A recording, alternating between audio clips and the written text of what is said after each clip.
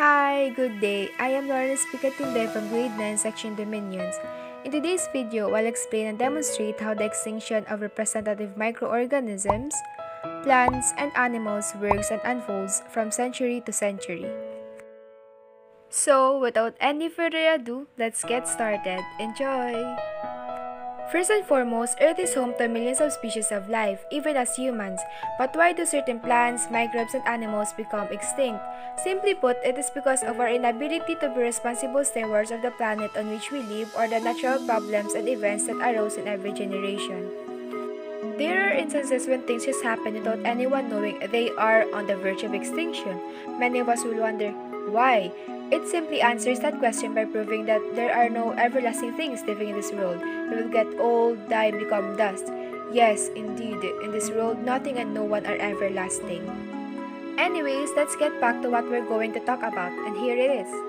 Let us first define extinction and what it really refers to. Extinction pertains to the concept of the demise of the last member of a specific species. Due to extinction, there will be no more given species that exist here on land. Microorganism. Edward Jenner, a British physician and scientist, is well known around the world for his pioneering contributions to smallpox vaccine and eradication. This was a disease with an effective vaccination. It was a significant virus because it demonstrated to people that there was something they could do about it. They were viruses that one could defeat using the knowledge of science. Smallpox was eradicated throughout the world in May 1980, and this was one of the greatest triumphs of the human race. Caused by the rinderpest virus, which mostly infected the cattle and buffalo. The infected animals developed symptoms such as fever, mouth wounds, discharge from the nose and eyes, and eventually perished. In 2011, the Global Rinderpest Eradication Program or GREP continues to search for rinderpest samples. However, they have not identified and spotted any, and as a result, the World Health Organization or WHO for Animal Health proclaimed that the rinderpest eradicated on May 25, 2011. Plants.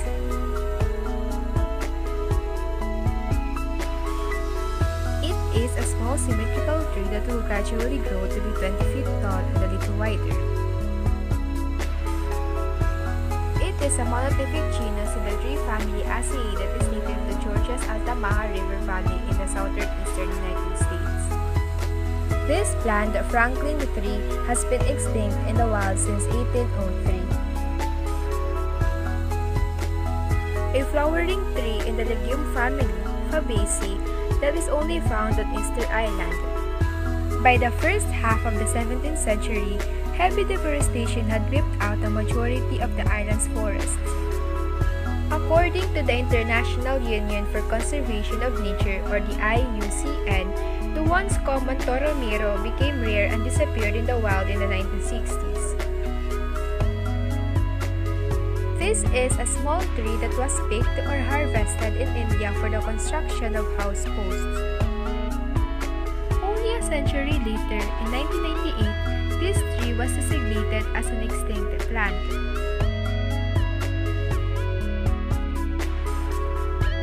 This is a giant species that is only found and native in Sri Lanka in the Indian Ocean, a biodiverse island with high endemism.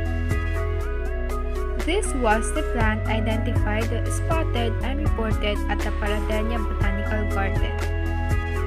However, according to a survey conducted in 1998, this was not discovered. As a result, this plant became known as extinct.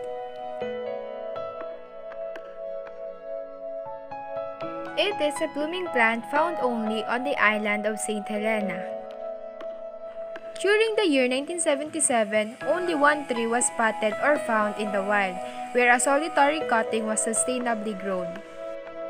When this tree passed in 1994, the plant's life became dependent on the number of seedling growth from the nurtured cutting.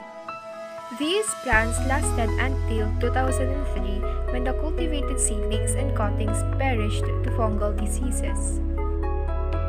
Due to deforestation, this tree became extinct excessively, as well as the tree's incompatibility with themselves and the nature. Animals. It is a lazy fat bird with small wings and large beak and is 3 feet tall.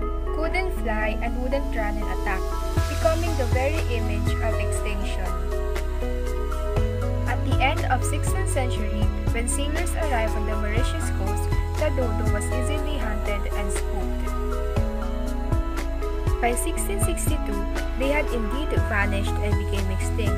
Their disappearance was primarily caused by human activities, most notably overhunting. It is a flightless seabird that used to be found all over the North Atlantic. Nearly 3 feet tall, the great auk was a large bird indeed, but the story involving one of the last living auks was perhaps more unusual than its size. They are extremely vulnerable to passing sailors, for they move very slowly right out of the water and return to the same location every year to breed.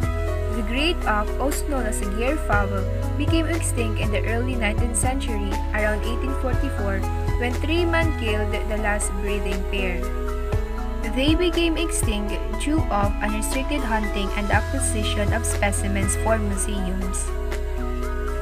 The International Union for Conservation of Nature, or the IUCN, dates the extinction of the great auk to 1852.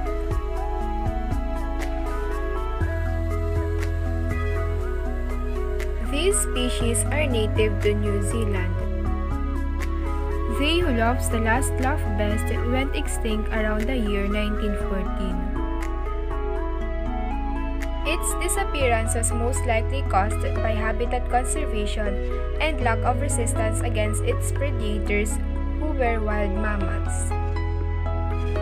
People also hunted the owl for museums and zoos, and land changes may have also played a role in the extinction of these creatures. It is a marsupial mammal that appeared to be a combination between a wolf, a fox, and a large cat. It has a yellowish-brown fur and fierce jaws. On September 7, 1936, barely 2 months after the species was granted protected status, the last member of the thylacine named Benjamin died as a result of its exposure in the Beaumaris Zoo in Hobart. This species was located in the Caribbean island area and is a marine mammal. Despite detailed research, this species has not been spotted since 1952, and it has been declared extinct due to human factors. This is not the only species that have vanished throughout the last 40 years, but it may be the brightest in terms of how it appears. This is a brilliantly luminous colored creature that was discovered in Costa Rica's high-altitude ridges. It was declared extinct during the 15th of May, 1989. Its extinction was caused by pollution, global warming, and fungal skin illnesses. The extinction of this species was perhaps the most frightening and disturbing in recent years, as it was instantaneous, inexplicable, and occurred in the middle of a protected forest. It was indeed educational. As I was gathering such information, my heart was genuinely touched. I realized that even though some land species are endangered, we don't have the right to persecute and exterminate them. They, too, are part of God's creation on Earth. Humans are not the only living organisms on Earth. There are many more living creatures.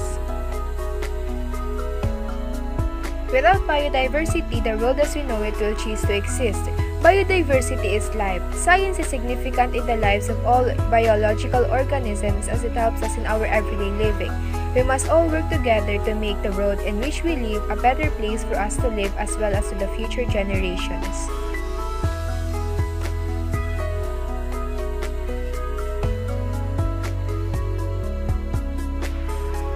Furthermore, let us always apply the value and knowledge of science.